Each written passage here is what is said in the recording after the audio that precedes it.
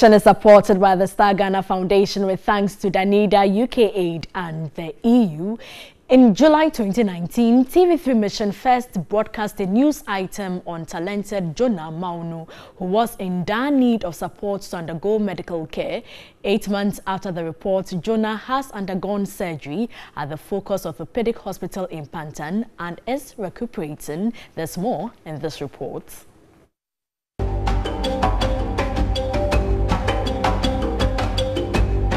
When TV3 Mission first met Jona, he was writing his end-of-term exams at the Soswaho RC Basic School at Jidayankwanta in the Afo region. Despite his disability, which prevented him from using his hands effectively, he topped his class and drew perfectly. 4 months after the report, the Focus Orthopedic Hospital at Pantan, together with some philanthropists, came to his aid.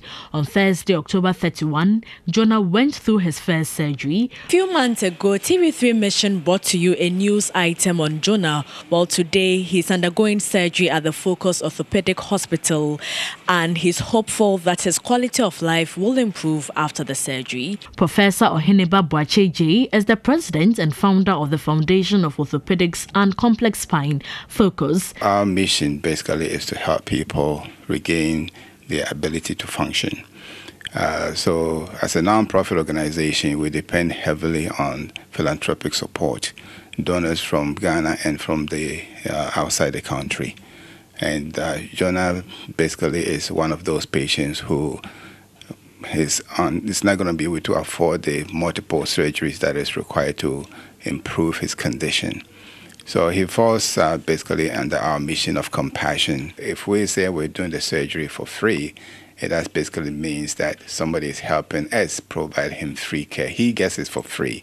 6 months after his first surgery, TV3 Mission returned to the hospital to monitor his progress.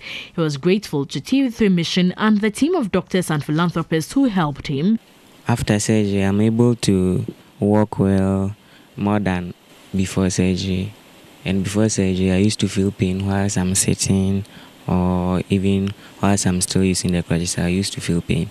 But for now, everything is fine.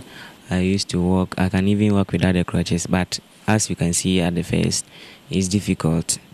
And I know that when I go back, I will be able to do more things than before surgery. I'd like to tell TV3 that I thank them very well. May God help them. May God provide them what they need so that they can use that to help the others, those who are just like me. Jona was brought here and was diagnosed of arthrogryposis, which is basically a fracture or congenital contracture in the joints in several parts of the body. He needed a series of surgeries or operations to make him fully stabilized. This one is the first one he's done. It actually took quite a long time to heal. And so he's looking very better now. So we hope that as much as he heals faster, we can continue with the other series. A number of people have come to support this cause, which needs a lot of funding. Among them is Mr. Roland Kosa, who is our board member. He came together with a group of sisters and then they came to support. Then there's this school, Mother Nest School. They also came to support Jona's cause after hearing from TV3 and other platforms that Jona needs. His father was also grateful to TV3 Mission. Jona will now have to recover and undergo further treatment at the hospital. TV3 Mission will certainly follow up on its progress.